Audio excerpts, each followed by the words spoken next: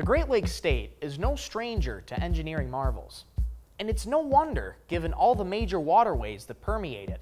So for today's episode, we're highlighting a feat of aquatic engineering that revolutionized travel on the Great Lakes. Stay tuned as we marvel at the Soo Locks in this Michigan Moment.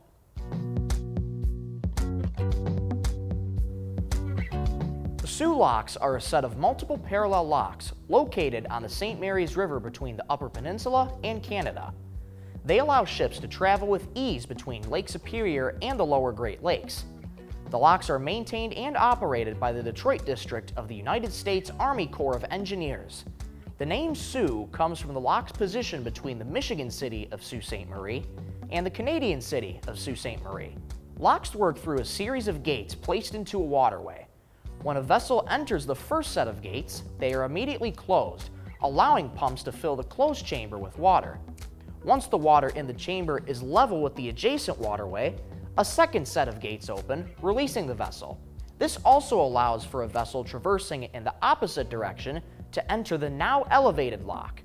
Here, the process is inversed, lowering the vessel to the lower waterway.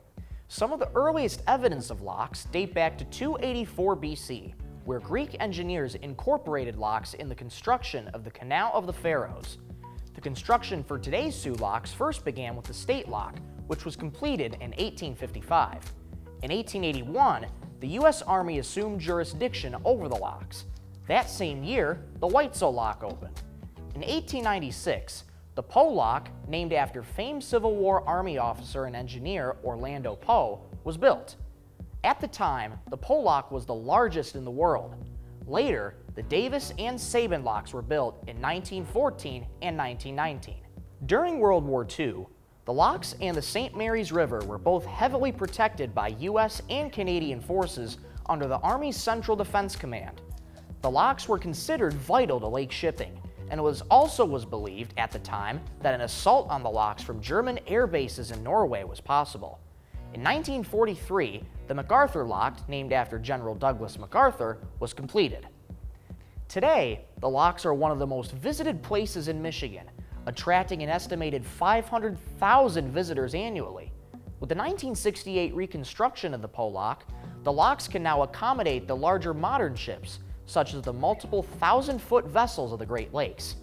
In 2009, groundbreaking began on a new lock to replace the obsolete Davis and Sabin locks. Construction for the new lock is slated to be finished in 2030. Thank you for watching this episode. If you'd like to know more about Michigan, leave a comment, and we'll see you next time on Michigan Moment.